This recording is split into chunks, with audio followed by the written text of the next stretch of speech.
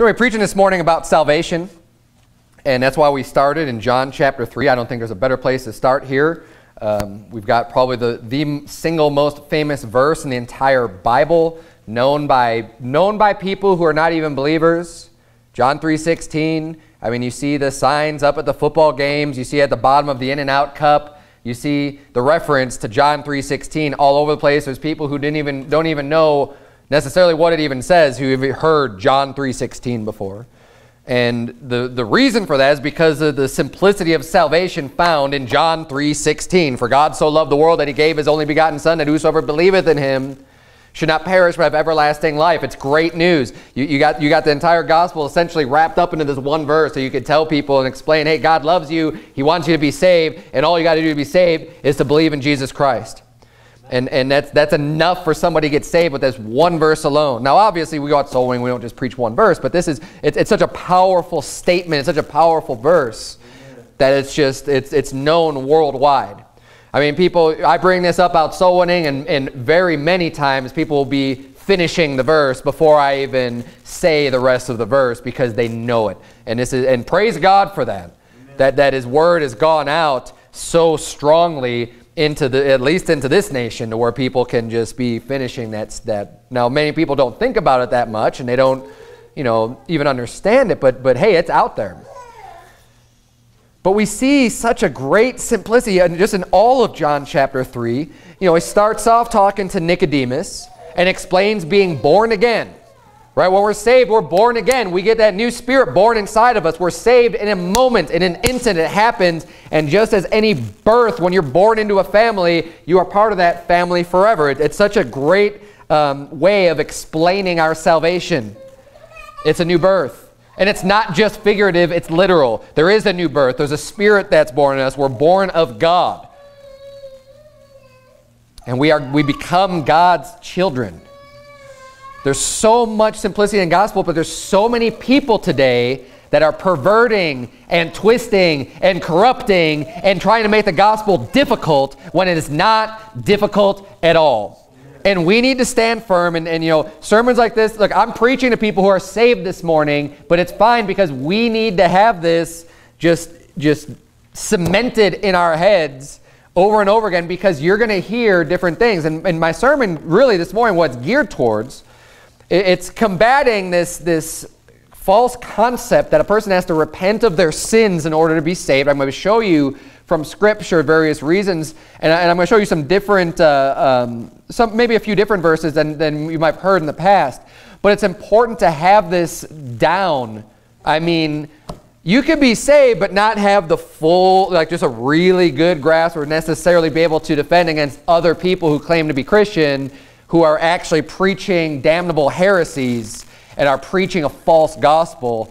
So I want you to be able to understand first and foremost what you believe and why you believe it, from God's word, and then be able to have an answer for those that ask you of the blessed hope which is within you. So you could respond to them, and you can call out and explain to other people who are maybe getting sucked into this notion of, well, you got to repent of your sins to be saved, and you explain to them why that's false. And in John 3, you notice you don't see anything about repenting of sin in the entire chapter. You don't even see the word repent. You know what? And actually, you don't see the word repent in the entire book of John. The most famous passage in the whole world regarding salvation never mentions the word repent. Now, understanding repent and what it means to repent, first of all, we just need to understand the definition, because that has changed even today. People hear that word repent and they automatically think turn from sin. That is not the definition of repent at all. Repent, the full meaning of repent needs to be taken within the context of what you're talking about, because the word all by itself just means rethinking or turning. It is, there's turning, but it's not always from sin. We see in the Old Testament God repenting many times. God doesn't have any sin, so it has nothing to do inherently with sin. Now, there are times when it can be used in the context of turning from sin. Yes, I'm not going to deny that. But you know what? You'll never find that in regards to salvation, that type of repentance is necessary. Amen. Now, we see here again in John chapter 3, we have John 3:16, we have Jesus talking to Nicodemus, explaining being born again, and that it's believing. John 3:18, he that believeth on him is not condemned, but he that believeth not is condemned already, because he hath not believed in the name of the only begotten Son of God. All throughout this chapter, it's real simple. Acts 16, what must I do to be saved? Believe. Believe on the Lord Jesus Christ, and thou shalt be saved. It's real simple. But the problem we have today is we've got these churches and these preachers that you can say all of these things to. And they'll say, yeah, amen. Yeah, believe. Yeah, faith. It's not of works. It's believe. But then the further you talk to them, sometimes you'll find out they'll say, oh, well, you got to repent. You've got to repent. And their version of repent is repent of your sins. One of the main purposes for me preaching this morning to you is that, I'm preaching to a church of soul winners. We're trying to give the gospel to people, and it's important that you know and you could help people, that you could first of all identify what someone believes in for their salvation and ask the right questions. And I'm going to get to it a little bit, but there's a particular church in town that I thought, and maybe they are, maybe they're not, but we get a feeling for the churches in town and kind of how good they are based on how many people are saved that are going to their church, right? And that's what I mean by good. I just mean like a legitimate church, right? I'm not saying that they're doing everything right or whatever. I mean, there's a few churches out here where we kind of run into about half the people seem to be saved based on on their answers to our questions. And one of the things I want to make sure that we don't fall in the habit of is, oh, you're from this church, and then just automatically assuming too much in regards to the statements that they make. We need to be maintaining a good focus on treating everybody the same and really asking the questions. Now look, are there people out there that say, well, you got to repent of your sins and be saved, that are saved? Yes, there are. Because usually what it means is they don't understand what they're saying and they're repeating something they've heard. Right. But they themselves have actually put their faith in Jesus Christ and trust in Him alone to be saved. And typically when you go through and really start showing things from the Bible, like, oh yeah, well I don't believe that, so what a person actually honestly believes is the most important thing. And that's what determines salvation, right? If you use the wrong terminology, I mean, we run into people all the time, you got to invite Jesus into your heart, or what, all these various phrases that aren't even found in the Bible, but their meaning, their intention, what their belief is correct. If their belief is correct, then they're saved. Amen. Praise God. But we need to make sure we're diligent to talking to people and figuring out what they believe, so that way we're not leaving somebody who's got a false notion of salvation and they think it has to do with them fixing up their life and doing good things because they've been told they have to turn from their sins, that they're relying on that as part of their salvation and leave that person just as lost as they were when you showed up. We want to make sure that we're asking the right questions so we can give the gospel and show people the truth and shine that light of the gospel so that as many people as possible could get saved. So this isn't complicated. And that's when you start getting people complicating the gospel, you know right away it's false. Turn, if you would, to 1 Corinthians chapter 15. And I always try to make sure that I'm not confusing people when we talk to them at the door, because you also have this notion of, when the Bible says, what must I do to be saved? They say, believe in the Lord Jesus Christ. A lot of people, well, I believe in Jesus, right? Yep. And if you talk to anyone who calls themselves a Christian, if you ask them if they believe in Jesus, they're going to say yes. But that, and see, this is where I don't want to make it complicated, but that doesn't necessarily make them saved, because they're not only believing in Jesus. They're trusting in their own works. They're trusting in their church attendance. They're trusting in, usually it's just their works. It's, well, I'm pretty good. Well, I can't just sin. And, there's always something added to the I believe in Jesus. Which, again, is why it's so important to ask multiple questions, not just, hey, do you believe in Jesus? Well, great, you're saved, you're going to heaven. See, the devil is very, very, very sneaky. And he wants to cause as much confusion as possible. and get people into the, to be able to answer questions, maybe right. Salvation by grace through faith alone, through Jesus alone. Yeah, anyone can repeat that phrase, but is the actual belief in their heart? People can repeat, I believe in Jesus, but are they truly trusting on him alone for their salvation? Believing is not difficult at all. It's not hard. But the words that people use don't always express their true belief in their heart. Now the gospel, very simply, we find in 1 Corinthians chapter 15. You say, in Acts 16 I quoted, what must I do to be saved? Believe on the Lord Jesus Christ and thou shalt be saved. But what do we have to believe? What is it that we have to believe? Well, we're relying on him, but we believe the gospel, right? 1 Corinthians 15, look at verse number 1. The Bible says, moreover, brethren, I declare unto you the gospel which I preached unto you, which also ye have received and wherein ye stand, by which also ye are saved. So we're saved by the gospel, right? He's preached the gospel. This is what saves us. Let's keep reading in verse 2. If ye keep in memory what I preached unto you, unless ye have believed in vain, for I delivered unto you. So here's what he delivered unto them. This is the gospel that he preached unto them. I delivered unto you, first of all, that which I also received. So it was received of Paul, and then he's passing along to other people. This is what I received. This is the gospel I received, and this is the gospel I preached unto you, how that Christ died for our sins, according to the Scriptures, and that he was buried, and that he rose again the third day, according to the Scriptures. This is the gospel of Jesus Christ. It's not complicated.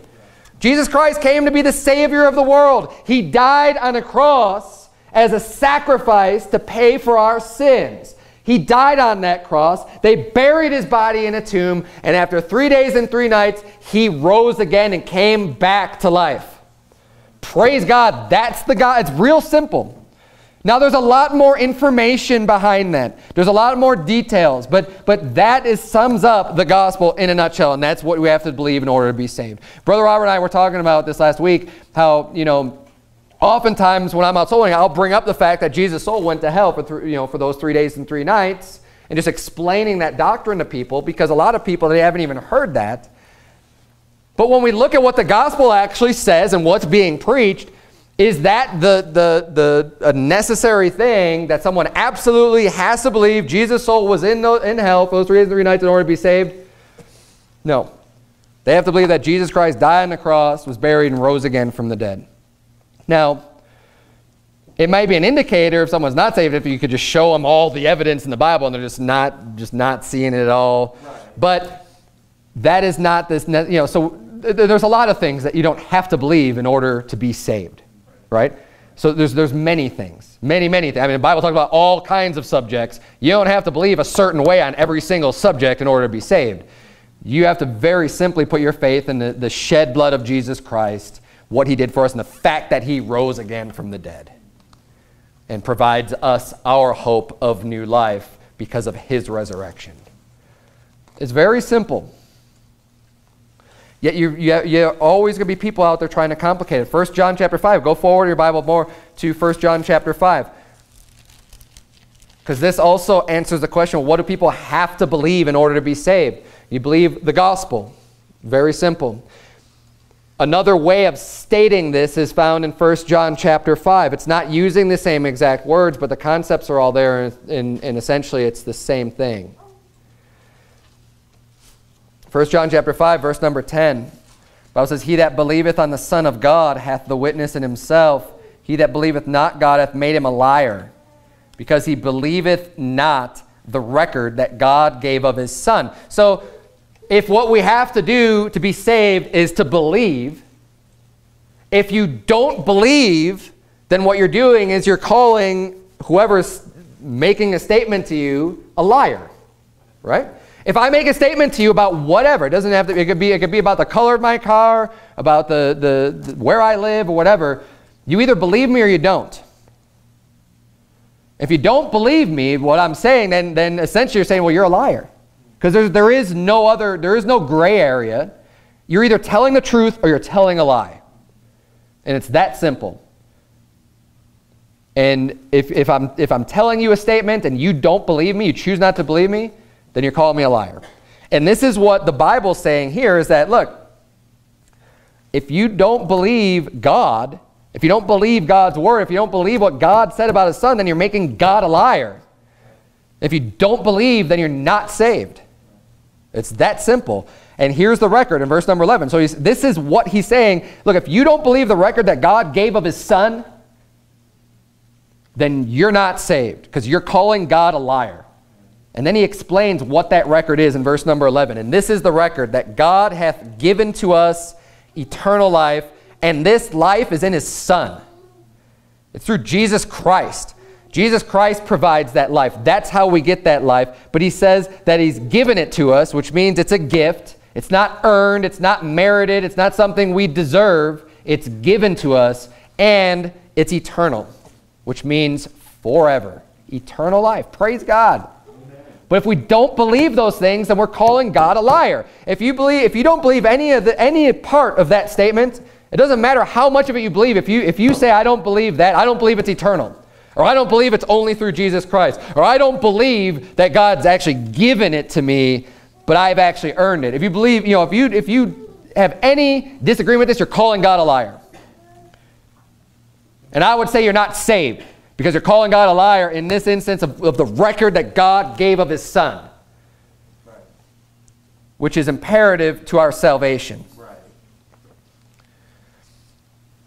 But people like to, and it's simple. It couldn't be easier. Salvation being a free gift. We all know what it means to receive a free gift. Hey, I have a gift for you. I want you to have this. And you take it. That's a gift. Plain and simple. Being undeserving of something, yet still receiving something, nothing to do with yourself. Very simple concept. I know I've received things many times I didn't deserve. I've received mercy. I've received, gifts and other things that I don't deserve this, but someone decided to love me and give me something. I understand what it means to be born again, or to be born even, to be born into a family. All these concepts, God makes it very clear in his word, but man comes along and Satan comes along and tries to twist it, and tries to pervert it, and tries to make it difficult. People have different notions of what we have to do to be saved. Well, we already saw, look, even in this verse, he that believeth on the Son of God hath to witness it himself. And I could go through the Bible and go through hundreds of verses that say you have to believe. Yet people still want to throw in these things like, well, what else do we have to do to be saved? Do I have to apologize for every sin that I've ever done? Do I have to go back and list all of my sins and say, well, God, I'm sorry for this sin, I'm sorry for this sin, I'm sorry for this sin? And when people come up with this notion of repenting of your sins, this is usually involved. They say, well, you have to be sorry for your sins. Now, there's nothing wrong with being sorry for your sins. I'm not saying that that's a problem. Right. But, and I'm not even saying that in and of itself is like blasphemy or something. Say, okay, be sorry for your sins. Well, if you mean in the sense we have to at least recognize that we've sinned and deserve a punishment. Right. We have to acknowledge the fact that we're sinners that do not deserve heaven and we actually deserve hell.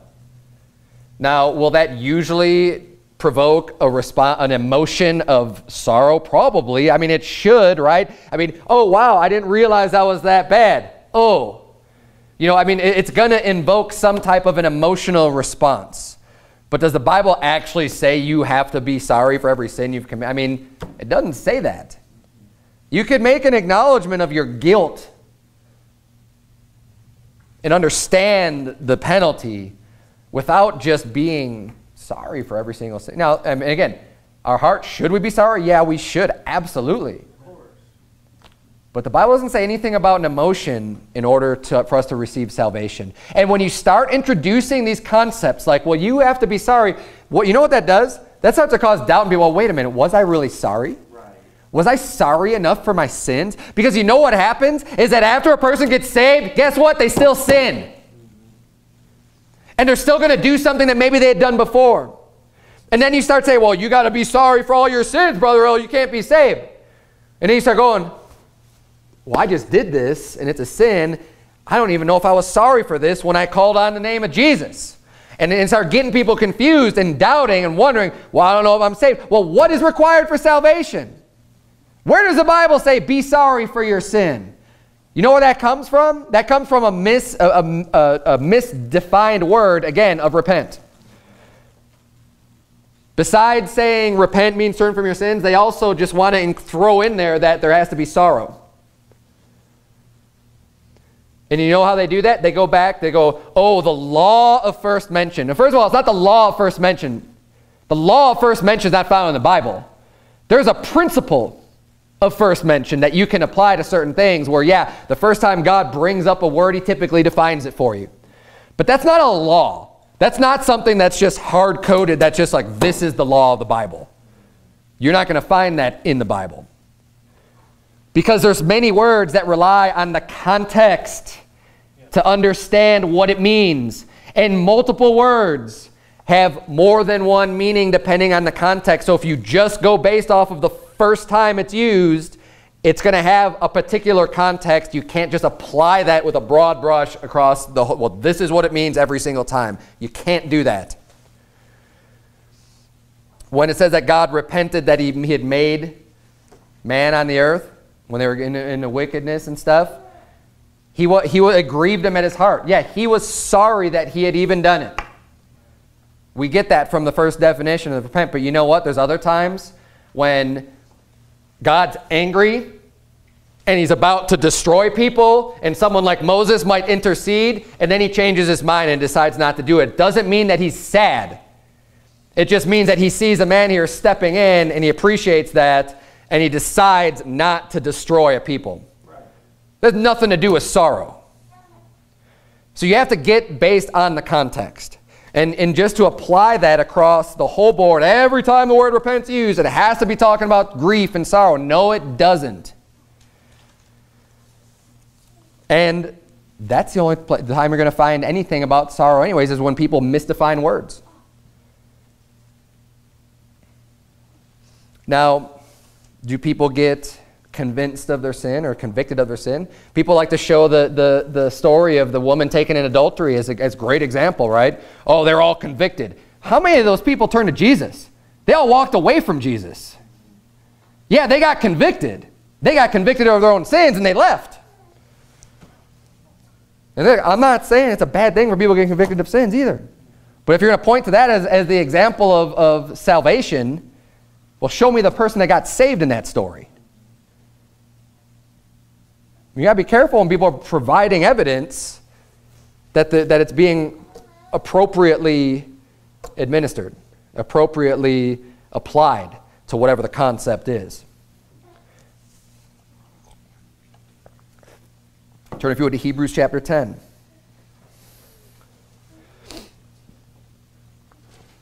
People say you have to repent of your sins to be saved. Well, if the way that they refine repent, and see, you can never pin these people down either.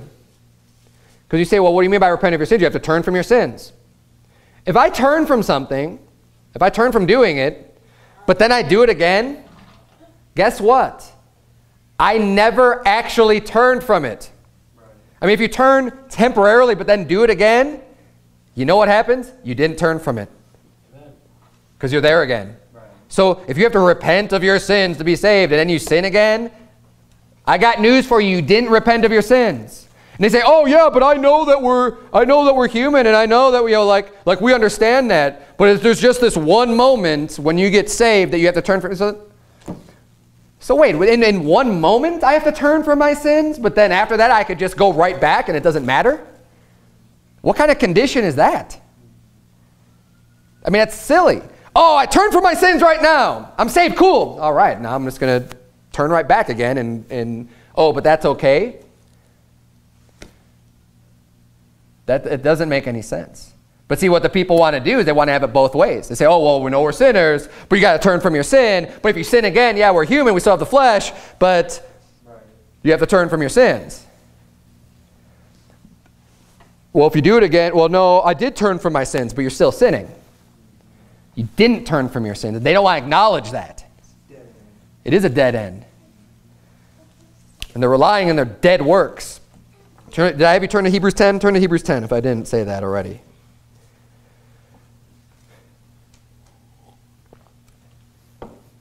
And again, it causes the problem of if I have to turn from my sins to be saved, but then I sin afterwards, that causes serious doubt. Now, after I got saved, I didn't believe I had to turn from all my sins to be saved. I just put my faith in Jesus Christ, like the Bible says. I called on the name of the Lord one night in my bedroom, and I got saved because I put my faith and trust in Jesus Christ as my Savior to save me. Now, from that moment forward, I knew that I was saved. I was confident. I knew it. I couldn't explain it very well to you. I wasn't that knowledgeable, but I knew I was saved. For a long time afterward, for a short time after I got saved, there's some things I was interested in. I did want to, I did want to go to church. I did want to learn a little bit more. But after a little bit of time and not really following through very well with those desires, the old person's still there, still had the same friends, still doing the same thing. And after a while, that whole thought of going to church and stuff just kind of was out of my mind. And it got to the point, after many years, where I started to question my own salvation. And it wasn't because I thought I had to repent of my sins, but I'm just thinking like, well, how can I say I even believe this book? How can I even say I believe if I'm not really following it at all, right? And that's a healthy attitude to have, a response to be like, well, wait a minute, I mean, what am I doing, right? And when you're in sin, it could make you start to doubt some things, especially when you're in a lot of sin. But even that type of thinking and doubt still doesn't make you unsaved. Right. The whole time I was still saved because I received a free gift. Amen. But what happens is, how much worse would it be if I was started thinking like, well, I didn't repent of all my sins? Then I would have been like, because even during my times of doubting, I still deep down knew I was saved. Because I believe that the Spirit bears witness with my spirit that I'm saved, like the Bible says. But how much worse would it be if I was just thinking like, well, I didn't repent of all my sins? That leads people just to throw their arms up and say, well, I can't do this. This is too hard. I mean, I couldn't even do, whatever. If I have to repent of all my sins to be saved, then I guess I'm going to hell. And that's the way a lot of people are. Because they think they just have to give up what maybe some addiction or something they're struggling with that they just can't get the victory over. And they feel defeated. It's too hard. Instead of just receiving the free gift, they're thinking they have to do all this extra work in order to get saved. And that's what repenting of your sins is. It's works. But this comes up sometimes. What happens if a person believes and then they're just willfully sinning? Does that mean they're not really saved? Because there's the people who believe in repenting of your sins, they'll say, oh yeah, there's no way they're saved then. Because if you're just willfully sinning, you can't just do that. I mean, you're not saved. Well, let's look at Hebrews 10 and see what the answer is. Because Hebrews 10 actually talks about people who are willfully sinning. Look at verse number 26, Hebrews 10. The Bible says, for if we sin willfully, after that we have received the knowledge of the truth, there remaineth no more sacrifice for sins, but a certain fearful looking for of judgment and fiery indignation, which shall devour the adversaries. He that despised Moses' law died without mercy under 2 or 3 witnesses. Of how much sorer punishment, suppose ye, shall he be thought worthy, who hath trodden under foot the Son of God, and hath counted the blood of the covenant, look at this, wherewith he was sanctified. So is this person saved? He's sanctified by the blood of Jesus. Yeah, I'd say this person's saved. An unholy thing and hath done despite unto the Spirit of grace. This is talking about a person who got saved, but still sinned willfully after being saved. Say, nope, I'm going to do this. I know that Jesus Christ paid for my sins, or he died on the cross. And what's he doing? He's treading underfoot the Son of God. You're trampling. When you just go off and sin willfully, it's showing that you despise Jesus Christ, that you don't care what he did for you on the cross, and that you're just going to do whatever you want to do, and you're going to trample him under your foot. Now, is that very loving? No. Is that what we're supposed to be doing? No. Look what it says in verse 30. For we know him that hath said, vengeance belongeth unto me, I will recompense, saith the Lord. And again, the Lord shall judge his people. If you're born again, you are God's people. It is a fearful thing to fall into the hands of the living God. Now, at no point does this say you're going to hell. It doesn't say that. If you sin willfully.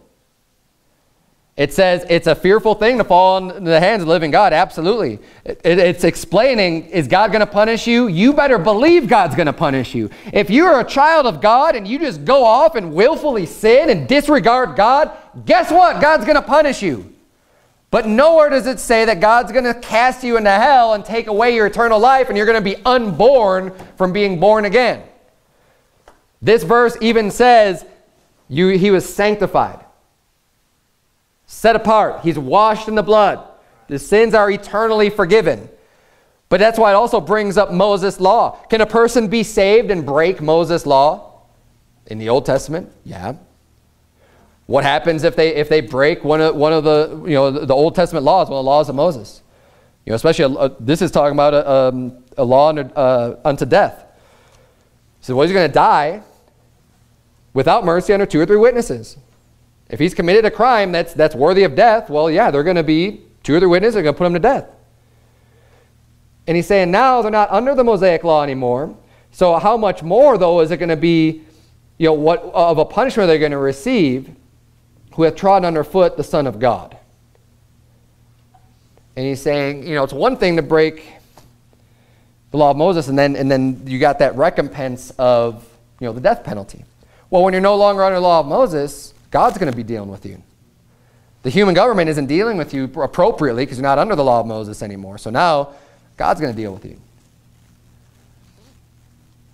And that's a fearful thing for God to be judging you. And here's what people look at. They look at verse number 27 and say, but a certain fearful looking for of judgment and fiery indignation. They say, oh, see, fiery indignation, that's hell.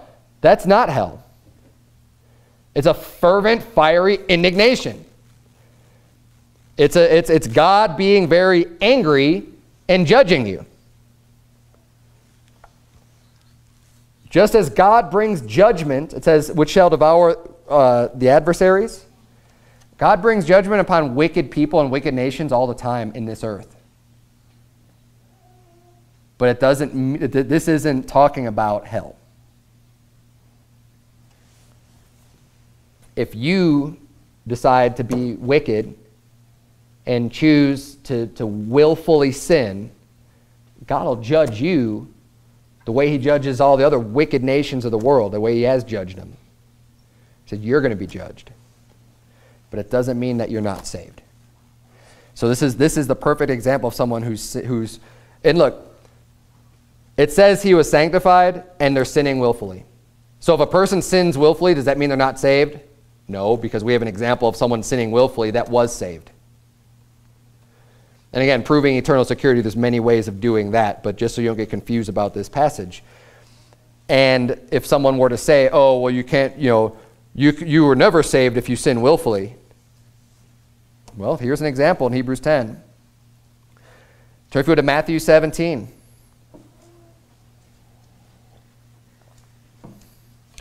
Belief is simple. We don't want to make it difficult. Well, how much do you have to believe? Do you have to be willing to turn over control of your life to Jesus? That's lordship salvation. Right. God's not requiring us to become his slave in order for it to be saved. He's requiring us to receive a free gift. There's a huge difference. There's a huge difference between indenturing yourself to be the servant of someone else and receiving something for free. Way different. On my daughter's birthday, when we give her gifts, we don't say, okay, now you're our servant forever. Here you go. Here's your gift. It's not the way it works. That's not a gift. How much do we have to believe? Matthew 17, verse 20, Jesus answers. He says, and Jesus said unto them, because of your unbelief, for verily I say unto you, if ye have faith as a grain of mustard seed, ye shall say unto this mountain, remove hence to yonder place, and it shall remove, and nothing shall be impossible to you. He's talking about moving mountains. And in the context of this verse, he's talking about the disciples were asking about being able to cast out devils. Now, if you only need the amount of faith to move a mountain as the seed of a grain of a mustard seed, how much do you think you need for salvation? It's not that much. You don't have to have all faith of just this, you're just overflowing with faith. Now, you have to believe with all your heart. Some people don't have very much faith at all. Whatever faith you have, you put that in Jesus. So we're not trusting in anything else. But you don't have to make it into this difficult thing of like, well, I don't know if I had enough faith. You don't have to quantify it. You have faith as a grain of mustard seed. The Bible said here, and in Mark 4:31, the Bible says, Jesus Christ himself explains that the grain of a mustard seed, which when is sown in the earth, is less than all the seeds that be in the earth. Just so you understand that. Because you might not even know what a mustard seed looks like. I know I don't. But Jesus said that it's less. It's the smallest seed on the earth, basically. It's less than all the seeds that be in the earth. So that's not asking much at all. Whatever faith you have, you just put it in Jesus Christ. But you see, the hypocrites that believe in this, repent of your sins, and they want to judge who's saved and who's not based on the sins that they commit. The hypocrites will determine the other people's sins, prove they're not saved, but their sins, of course, they're not that bad. Right? Turn if you would to James chapter 2. And all it is hypocrisy. Because they're looking at other people and saying, oh yeah, your sin, well, you can't be saved because you're willfully sinning, or you can't be saved because you're doing this sin or that sin, you're drinking alcohol or whatever. Now we know that the cults of Mormonism, the Jehovah's False Witnesses, we know that they're always looking to add works of salvation, and that's nothing new. I mean, all the false religions do that. And those cults specifically, they come up with this concept of making faith and works inseparable. So this is what they've done. And this is how they get around when you say things like, oh yeah, believe in Jesus. Oh yeah. They're fine with that. Because what they do is they take that word believe and say, well, if you believe, you have works. And if you don't have works, you don't believe. And they just go, here's works, here's believe, here's faith, here's works. They're just, you can't separate the one from the other. So when you say things like, it's by grace through faith in Jesus, yeah. Because if you have faith, you're doing the works. If you believe it, this is what they believe. And that's why the New World Translation is always saying like active faith or exercising your faith or doing, it's always these verbs added to it that's implying a work, an effort. Right. It's not just faith, it's not just believe, it's more than that. And even the modern versions do that in many cases too. It's not just their complete atrocity of what they want to call a Bible. It's these other perversions of the Bible as well. Now, I ran into the pastor of Canyon Bible Church recently. We were out soul winning. And I don't know all the details, apparently, because we know there's one in town here, but then they split or something, and he's pastoring in Prescott instead of in Prescott Valley. And I'm not a respecter of persons. So when I'm out soul winning, I don't care if they say they're the Baptist, a Baptist pastor. I'm going to ask them if they're saved, no matter who they are, no matter what their accolades are. I'm going to ask them, just like anybody else, what they believe it takes to be saved. Because why should I respect anybody's person? Why should I just assume? So I had some really good, when I started talking to this guy, I was thinking like, cool, I was like, a lot of times I meet pastors and it's just like, oh great, like, they don't even want to deal with it because a lot of them are just hard-headed and they don't even want to talk to you and stuff, and it's like there's some just total apostate church that's just work salvation and whatever, right? I mean, it happens quite often. But then, but this guy, I was thinking like, well, I know that we've talked to a lot of people that have gone to that church, and that, you know, like, I'm pretty confident that they're saved, and they're, you know, it's like, oh, well, so, this will be interesting to see. So I asked the simple questions. You know, like salvation. I think I asked him, you know, and he's, you know, salvation by grace through faith in Jesus. You know, like, great, cool, you know, and I could have left it at that. And just walked away thinking that, like, oh, this guy's, you know, it's a good guy. He's believing the same thing. But I kept talking a little bit, and just because a lot of these guys, and I'm not going to make any false accusations against this guy because I don't know his heart. But oftentimes you get a feeling that there's some pride there. Okay, and I you know, and I try to deal with that appropriately. I'm not there just to invoke a response from him and try to get him all mad or whatever and lift it up in himself even more. So I don't, and again, I'm trying to be real careful here because I don't want to make a false accusation. It's just a feeling that I was getting, and I don't know if it's accurate or not. So in order to try to have a conversation without being accusatory, I just started talking about different things, about what we believe. Oh, well, we believe, you know, this, and I just said, yeah. And I just kind of going on about soul winning and why we're doing this, because I know they're not going door to door. And they're just saying, yeah, we talk to different people and we get these different types of answers. And then I hit the repent of your sin. I said, yeah, and one of the things that just seems to be really popular today is this concept you have to repent of your sins to be saved. And I went into how, you know, like that's a works-based salvation, all this stuff. And he said, well, I actually disagree with you on that. I believe the exact opposite. So that opened up that door, and I was just like, wow. Because all of the other answers were right on. Right. And then we get to this. And so I showed them Jonah 3:10. The Bible says, and God saw their works, that they turned from their evil way, and God repented of the evil he thought to do on them. And as soon as I said Jonah 3, he was like, oh, you said God repenting? I said, well, yeah, God repents, but because he didn't have a problem with God repenting. I said, but look at this. I said, and God saw their works, that they turned from their evil way. So the Bible is calling turning from your evil way or turning from your sins works. You know what his answer was? Well, that's just one verse. Well, I'm sorry, how many verses do you need? And then you know what he jumped to straight after that? James chapter 2. Of course. James chapter 2. Of all things, James chapter 2. Hello, Mormon. Hello, Jehovah's Witnesses. Now you're going to yoke up with them and say, oh, well, faith without works is dead. Because the person that goes to James chapter 2 to justify work salvation is doing just that. You're justifying work salvation. Right. You're trying to say, see, you have to have works to be saved. And he unknowingly, I think, did this because in his heart, he's believing works-based salvation. And he's trying to justify it. But he doesn't want to call it works because he knows that the Bible says it's not of works. So you have to get around that somehow. Right.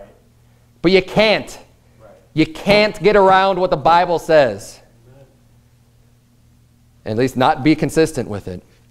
You're in James chapter 2. I'm going to go through some James chapter 2. James chapter 2 could be confusing for a lot of people. I don't want anyone in our church confused about what James chapter 2 is talking about and allow anybody to turn your head around about what salvation is, because it's so important. Salvation is not of works at all. And people want to spin it around and combine words and make it confusing and make you think that, well, if I'm not doing any works, then I didn't ever really believe. That's false. In James chapter 2, we're going to start reading in verse number 8. Because I think it's amazing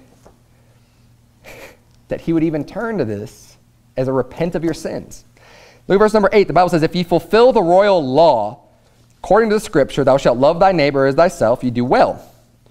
But if you have respect to persons, you commit sin, and are convinced of the law as transgressors. Look at this next verse, verse 10. For whosoever shall keep the whole law, and yet offend in one point, he is guilty of all. For he that said, do not commit adultery, said also, do not kill. Now if thou commit no adultery, yet if thou kill, thou art become a transgressor of the law. So speak ye and so do, as they that shall be judged by the law of liberty. What good is turning from your sins for salvation when all it takes for you to do is to commit one sin and you're guilty of all. You're guilty of all. You have to turn from your sins and be saved. Well, which sins? All of them is what they'll say. You have to turn from all of them. Well, as soon as you sin, you're guilty of all of them. How can you say you've turned from your sins? Because as soon as you commit sin, you're guilty of all. Right. According to James, and you want to go to James 2 to justify you have to repent of your sins to be saved. James chapter 2 is just magnifying how much sinners we are and that we need a Savior and someone just to save us, and it has nothing to do with our intent to sin or anything with our desire to sin or a turning from sin. How can anyone ever know if they have repented of their sins? How could you even know? What is involved in that? Is it just a feeling? Because that's what the Mormons rely on. It's a feeling, right? Is it a decision? Because again, I'll go back to the same thing. If you make a decision to turn from all of your sins, but then you sin again, you didn't really make that, you didn't follow through on that decision. You failed. And, oh, guess I didn't turn from my sins because I did it again.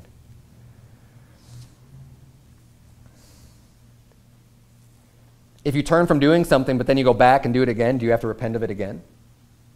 See, now you get into this, oh, well, I repented from all my sins, but then I got drunk again. So I got to repent of that again, and now I'm saved. Is it back and forth, saved, not saved? I mean, this guy didn't believe that you could lose your salvation, supposedly. Because I asked him about that too, and that was right on. But then it's like, well, how did you get all... And you know what? The guy might be saved. You know what he said to me? He said, oh, I used to believe like you. Right. But now he's, so much... Because he said, well, repent is metanoia in Greek. Oh, yeah, tell me about Greek. I guarantee you the guy is not fluent in Greek, but he wants to sound smart. Oh, well, metanoia. What does it mean? Oh, it means repent? Yeah, thank you. I already knew that. Yeah. And give me all these stupid, try to sound so smart, but I've done this long enough. I know where he's going with it all, and it's just nowhere. He's going nowhere. He's repeating what he's been told. He's repeating what he's heard from somebody else, from some other man, and none of it makes any sense, and none of it jives with the Bible. If you don't have, why would you not? If repenting of your sins is required for salvation, why wouldn't you have to always keep repenting then? If you go back. It doesn't make any sense. Why is it a one-time thing where you want to change your life to not sin? And by the way, think about this. Repenting from your sins. If you repent from your sins, what are you doing? You're obeying the law. Think about that. If you turn from your sins, you are embracing the law. Because sin is the transgression of the law. That is what sin is defined as in the Bible. When you sin, you're breaking God's law. So what they're saying you have to do is turn from your sins and embrace the law. So wait, I have to rely on keeping the law now to be saved? The Bible says, therefore we conclude that a man is justified by faith without the deeds of the law. Amen. So if you can be saved, if you're justified by faith, without the deeds of the law, guess what? You don't have to turn from sin, because when you turn from sin, that's the deeds of the law. How do you not see, how do people not see this? When you don't sin, you're following the law. When you're not following the law, you're sinning. And Jesus said it has nothing to do with the law. The Apostle Paul said it has nothing to do with the law. It's completely removed from that. So turning from your sins has nothing to do with salvation.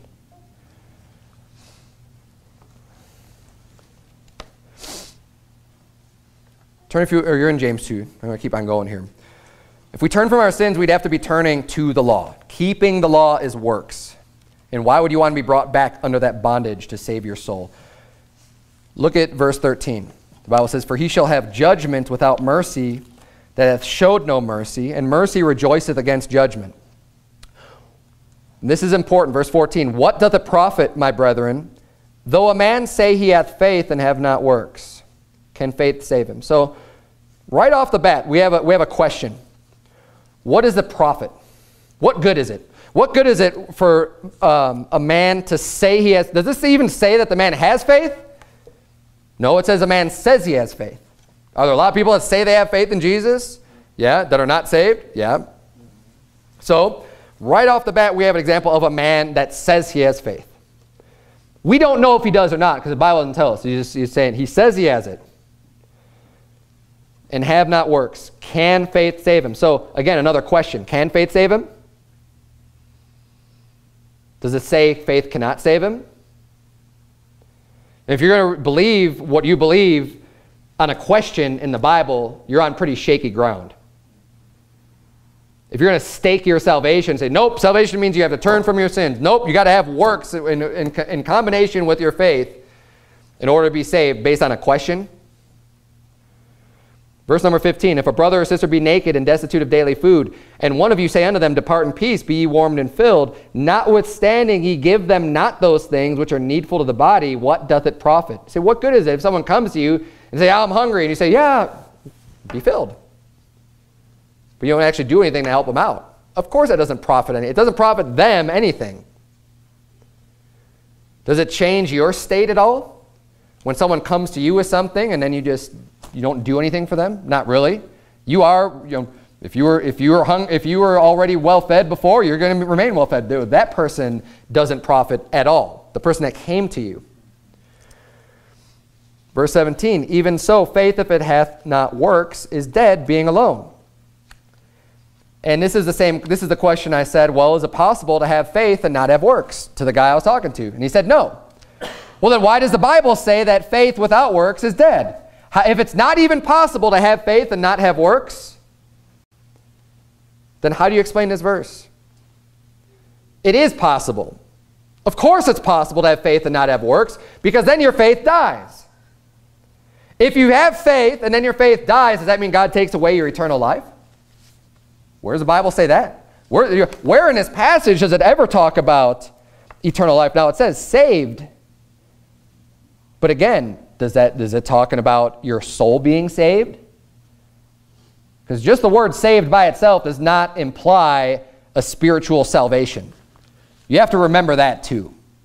When you're looking up someone being saved. Again, it's taken in context. Verse 18, yea, a man may say, again, here's someone just saying, thou hast faith and I have works. Show me thy faith without thy works, and I will show thee my faith by my works. Thou believest that there is one God, thou doest well. The devils also believe and tremble. And this is what, they always want to go to this. They see, believing's not enough because the devils aren't saved. Yeah, it says, thou believest there's one God. Believing in one God, being a monotheist, does that make a person saved and go to heaven? No. Thomas Jefferson believed there was one God, right? Wasn't he a monotheist? But he butchered the Bible and literally added and removed, or I don't know if he added to, be removed from God's word and came up with his own. I believe that guy's burning in hell right now. But he was a monotheist. Yeah, being a monotheist doesn't mean anything when it comes to your salvation. I mean, yeah, you have to be a monotheist to be saved because you have to put your faith in Jesus Christ, but this isn't saying believing on the Lord Jesus Christ that the devils also believe. Of course the devils believe there's one God because they know who God is. Verse 20, but wilt thou know, O vain man, that faith without works is dead? And look, this chapter is an admonishment to have works. Right. Of course it is. Right. I mean, if you have faith, why don't you show people the faith that you have by doing good works? Why don't you have a lively faith and do things and don't let your faith just die? This is not a passage about salvation. This is a passage about doing good things and doing good things in front of man and in front of people. We see what's going on here. We get the example of one person, one man, a man saying he has faith, and then another man saying, well, hey, you show me your faith without your works, and I'll show you my faith by my works. This is man involved with man and showing your faith to other men. That's what this passage is talking about. Verse 21, was not Abraham our father justified by works when he had offered Isaac his son upon the altar? Seest thou how faith wrought with his works, and by works was faith made perfect? And the scripture was fulfilled, which saith, Abraham believed God, and it was imputed unto him for righteousness. and he was called the friend of God. You see that? Look at this. You see then how that by works a man is justified and not by faith only. How? How is a man justified by faith? Eternally, spiritually? No. It doesn't tell us that. It says, so giving these examples of someone coming to you and not receiving any benefit, not being profited by your faith or by your statements. But then when you actually do the work, it profits somebody else. That's how a man is justified by his works and not just his faith. You're justified in the eyes of man. People can see your faith when you're doing good works because they could see your works and know that you're doing that based off of your faith. That's how you're justified. You're justified by what people see. Verse 25, likewise also was not Rahab the harlot justified by works when she had received the messengers and had sent them out another way. For as the body without the spirit is dead, so faith without works is dead also. It amazed me when he went to James 2. So you're really going to go to James 2 to justify repenting of your sins for salvation? Because what you're doing there now is trying to say that you have to have works to be saved. Because that's what the JWs and Mormons do. They do that all day long. They love this passage. They want to go to this and try to show you, see, you have to have works. This doesn't say you need to have works to have eternal life. And if you have works, it's not a gift. If you're working for something, it's not freely received. This can't be talking about your eternal life in that sense of salvation, because then you have a contradiction in the Bible. I mean, if you have a stark contradiction. Turn if you would to Ephesians chapter 2. There's another thing this guy brought up. And again, it's like he's using the Mormon playbook. Seriously. Ephesians chapter 2, because all he did was quote verse number 10 and left out verse 8 and 9. Because verse number 10 says, for we are his workmanship, created in Christ Jesus unto good works, which God hath before ordained that we should walk in them. Yeah, we're created to good works. Okay, where does that say that if I don't have works, I'm not saved? Where does that say, oh, wait, why don't we try reading in verse number 8 before we get to verse number 10? Because verse number 8, the Bible says, for by grace are you saved through faith, and that not of yourselves, it is the gift of God, not of works, lest any man should boast. Now, explain this to me. We saw in James 2, the Bible said faith without works is dead, being alone. Ephesians 2 says you're saved through faith and that it's not of works. Is it possible to have faith without works? Of course it is. And when you get saved, it's only by faith.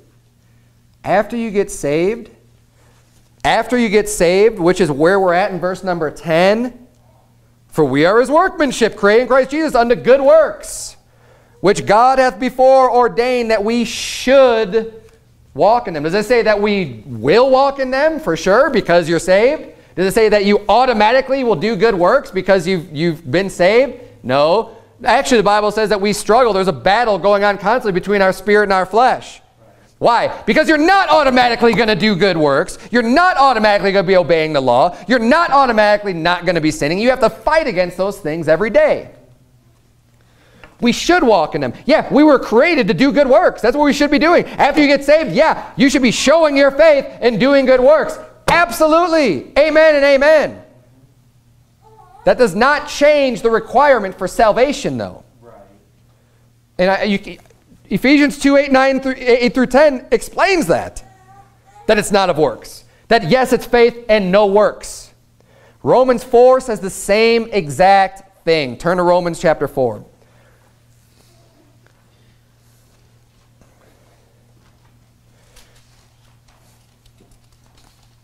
And this is another thing that I think people have a lot of a problem with, is the words faith and believe. You know, faith and believe have the same meaning. It's just that believe is a verb and faith is the noun, right? Verb is the action. Believe When I'm believing, it's an action. I'm believing something. Faith is what I have, I possess. It's a noun. It's an object, if you will. I mean, it's an imaginary object. It's something that exists, but it's not a tangible thing. But it is my belief. When I believe something, that is my faith. Believe is the action. Faith. I know this is real difficult, right? Real difficult to grasp. That's why you find the verses that say, what must I do to be saved? Believe on the Lord Jesus Christ. That's why you have verses that say, for by grace are you saved through faith. Because believing and faith are the same thing. Just a matter of how you state it in English grammar.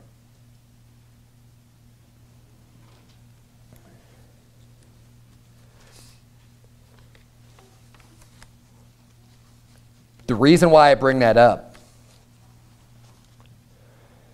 is because the Bible is very clear about when you believe, there's no works. You're just believing. You are just believing. But then they want to back in the works by saying, oh, faith without works is dead, as if faith is something different than believing. Your faith is your belief. Right. When you get saved by believing, you're saved by faith. It has nothing to do with works. Romans 4, look at verse number 1. The Bible says, what shall we say then? And and this helps in understanding James 2, because James 2 brings up the story of Abraham offering up Isaac as a sacrifice, right? And it says that his faith was made perfect, like complete. Yeah, of course it was. First, he believed God's promise to him before Isaac was even born. He believed God, that God was going to make of him, he was going to give him a seed, and he was going to multiply him as the stars that are by, in the heaven. And the sand by the sea, like he was going to multiply him and give him this, make nations of him, of his seed of promise, which was Isaac. He believed God. Sarah conceived. Isaac was born. He continued to believe God's word. So when God asked him to offer up his son as a sacrifice, he said, okay, I'll do it. Why? Because he knew that God was able to keep his promise, that God doesn't lie. And because he believed that he had that faith, he said, well, I don't know what God's planning, but he's already made this promise to me, which he's not going to take back because God doesn't lie. So if he's telling me to do this, I know that somehow it'll work out, even if he's going to raise him up from the dead. Why? Because, girls, stop screwing around right now. Because he knew the gospel. He knew that there was going to be a Savior, and he was acting out what was going to happen to Jesus Christ. That was a big picture of Jesus Christ. Elizabeth, shut your mouth. And he knew that God was able to raise up his son even from the dead, if that's what he wanted to do.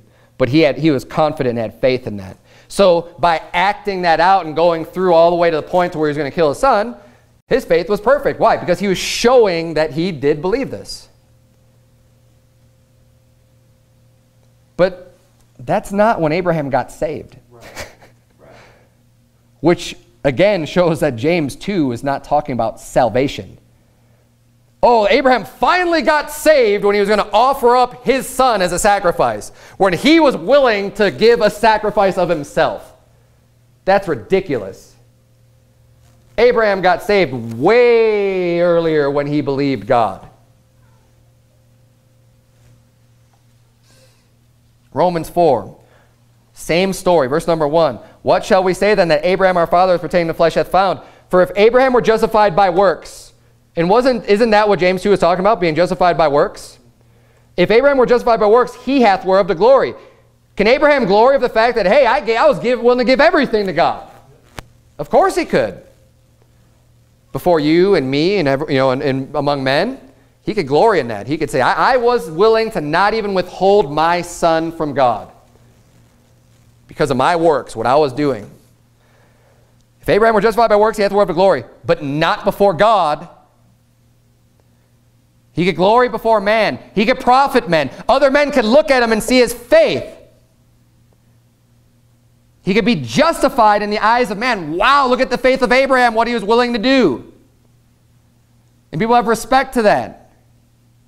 And I'm not saying there's anything wrong with that, but that's not how he was justified in the eyes of God. Right. Verse number 3, for what saith the scripture? Abraham believed God, and it was counted on him for righteousness.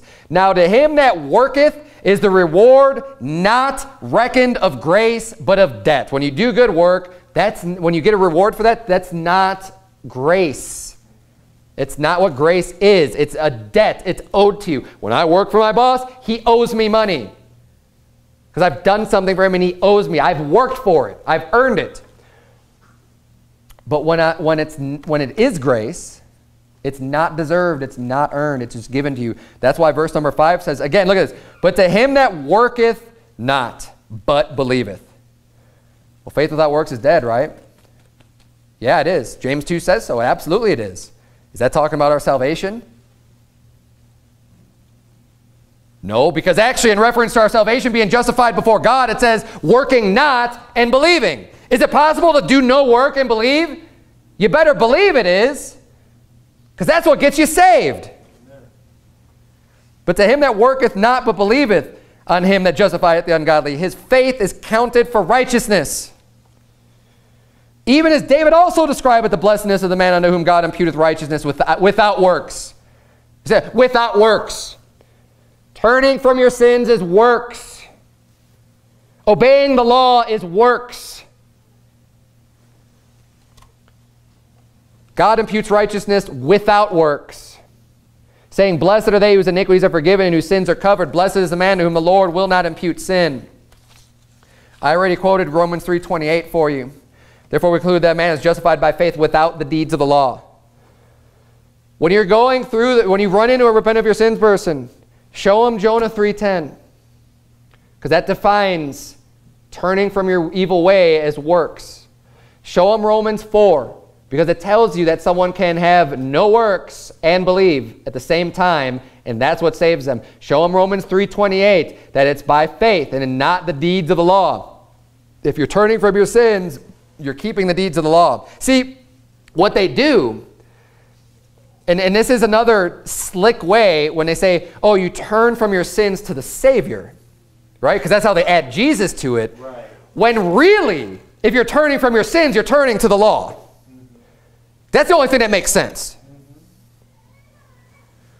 The repentance that's required is, let's say I believed in Buddha or Allah or what other false god, Krishna. The repentance that's required for me to get saved, I have to turn from Buddha to Jesus. That makes sense because you're turning from a false god to God. You're turning from a false belief to a true belief. That is a proper repentance that even makes sense with the word. Well, I repented of being a Catholic and I became a believer on Jesus Christ. Right. But when you turn from sin, you can't just insert Jesus and have it make sense. You're turning from sin to doing no sin. You're turning from doing sin to not doing sin. And guess what? Not doing sin is the law.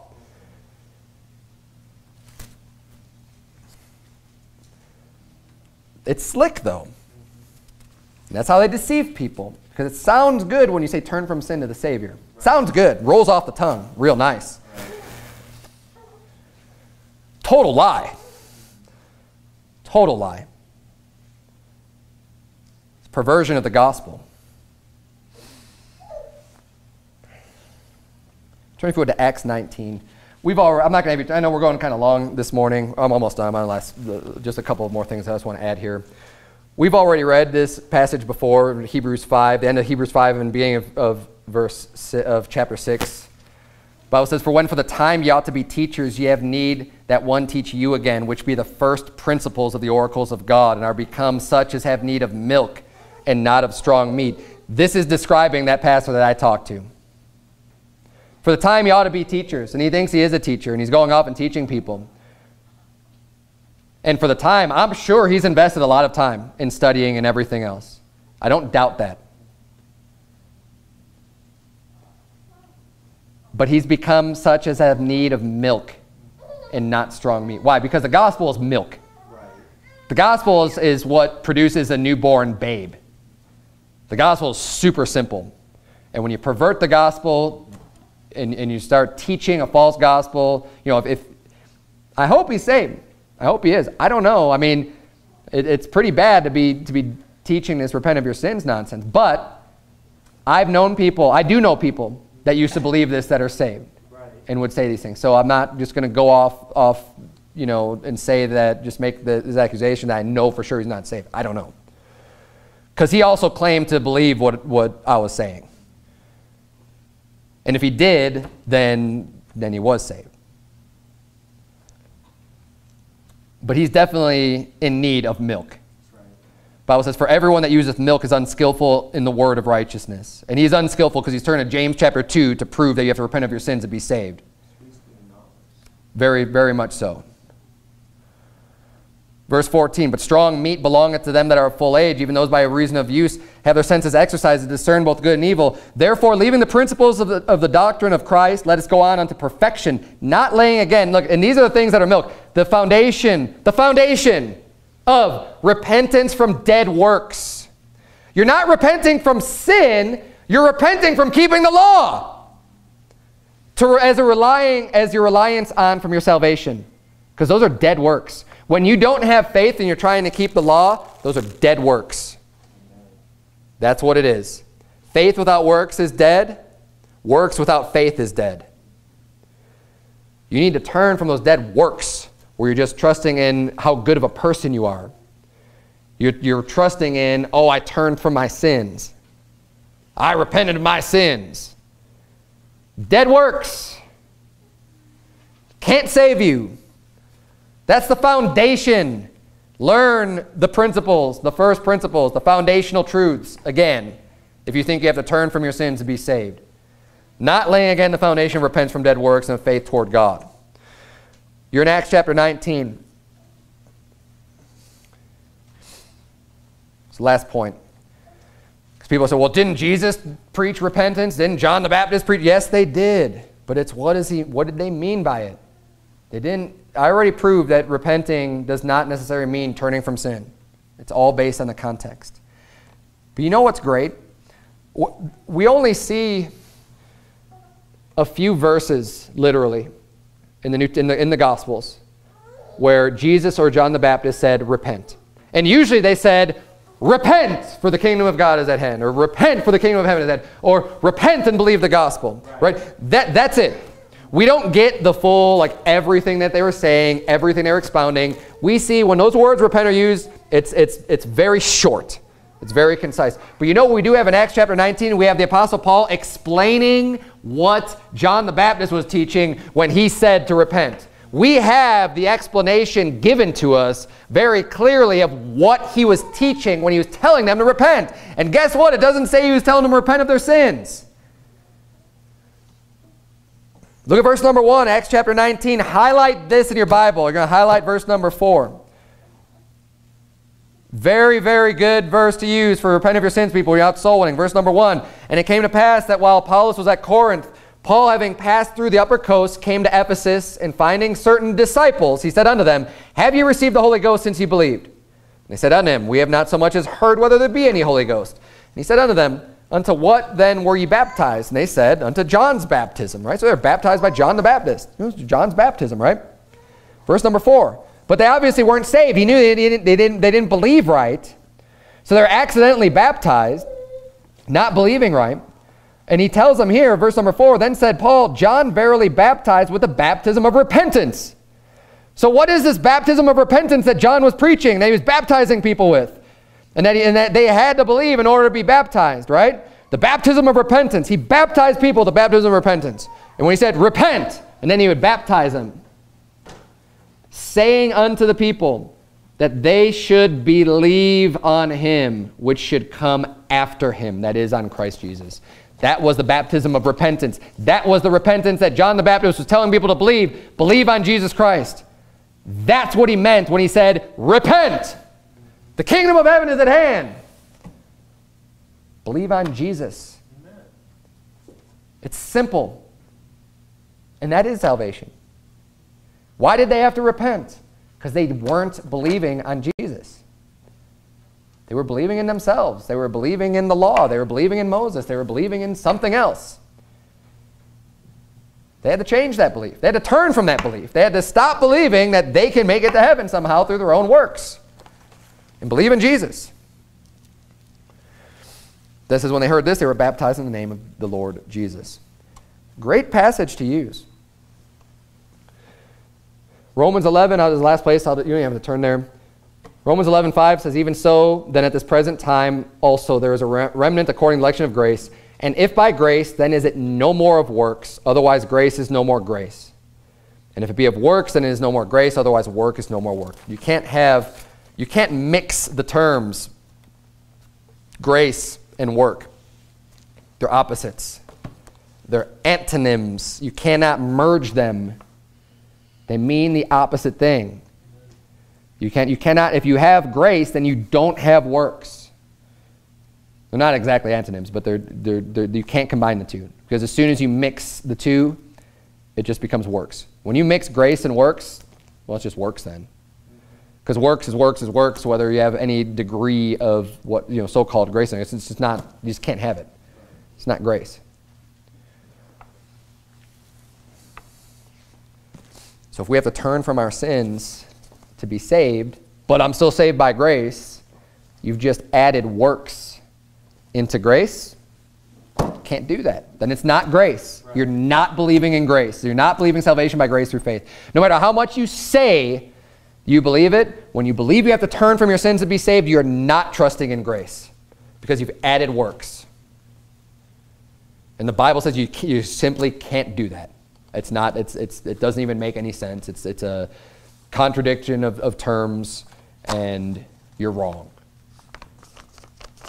So I hope that helps you. Again, I'm not worried about the people here. I believe you're saved because you know what you believe. But this is to help you because it can become real tangled and sticky when you're talking to someone about this repent of your sins thing, and people just repeat it because they've heard it over and over and over and over again. And usually they're going to need some serious convincing as to why that's wrong.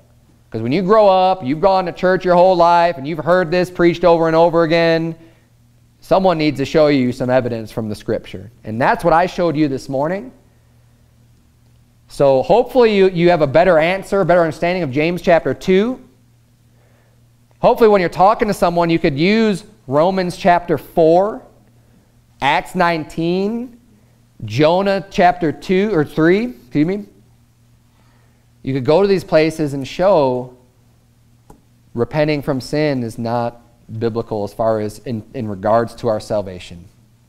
Let's bow our heads and have a word of prayer. Dear Heavenly Father, Lord, we thank you so much for your words. God, I pray that you please help us to become better soul winners. I pray that you please just help us to reach more people with the gospel of Jesus Christ, dear Lord. Pray that you please open up the minds of those people that are believing in this repent of your sins nonsense, that you'd show them the error of their ways and show them how it's based, it's truly a works-based salvation, God, and help us to show people that and to be very good at expounding your words unto them, dear Lord. I pray that you please help us all to be motivated to be in the Bible and to know this stuff for ourselves, not just to agree with it when it's preached, to be able to show other people and teach them the same things that they heard this morning, dear Lord. In Jesus' name we pray, amen.